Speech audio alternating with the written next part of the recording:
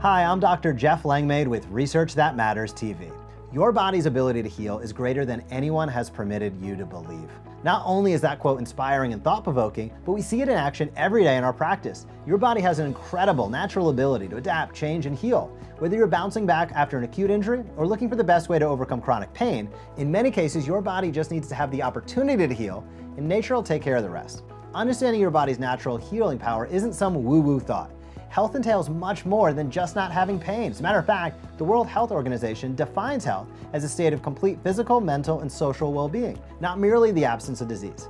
This statement shows that true health is multidimensional and emphasizes the critical connection between your brain and body.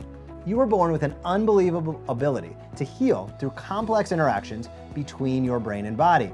Your habits and the choices you make every day can either enhance or reduce your body's ability to reach its health potential.